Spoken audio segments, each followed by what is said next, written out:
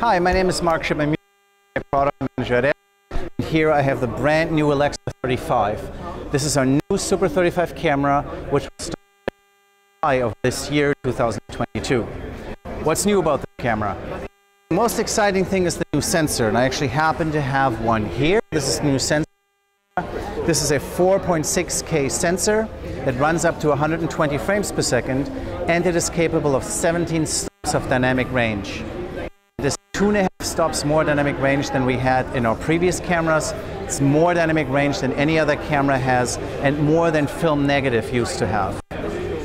In addition, this camera has some stray light prevention technology that prevents stray light in the lens mount and in the camera from contaminating the image, so you actually get really deep, rich blacks in this image.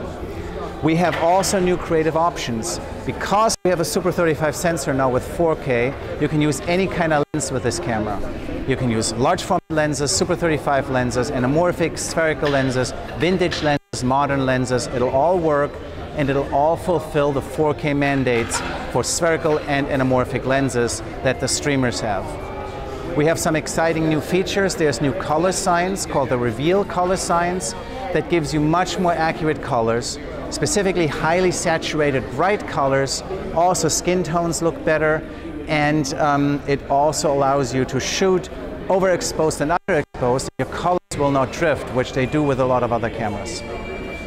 We also have a new feature called ARRI Textures, which allows you as a filmmaker to bake in a specific look, be that you want a little less contrast or be that you want a little more grain. You can now get that directly in the camera in addition to the color look we have with this camera.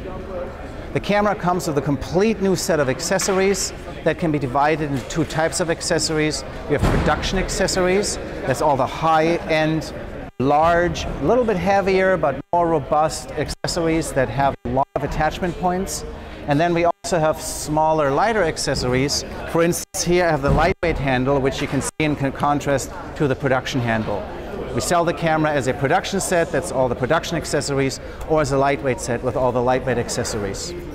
On the back of the camera you have the port for the battery adapters. This is a 24-volt only camera, so you can use a 24-volt block battery into the power connector, or you should use 24-volt onboard batteries, and a lot of camera manufacturers are now starting to make 24-volt onboard batteries. On this side of the camera we have a new display.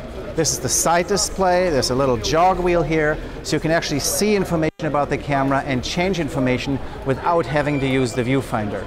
Below that is the media bay that takes the existing 1 terabyte compact drives from the Mini LF, but also the new high-speed compact drives that will also be backwards compatible with the Mini LF.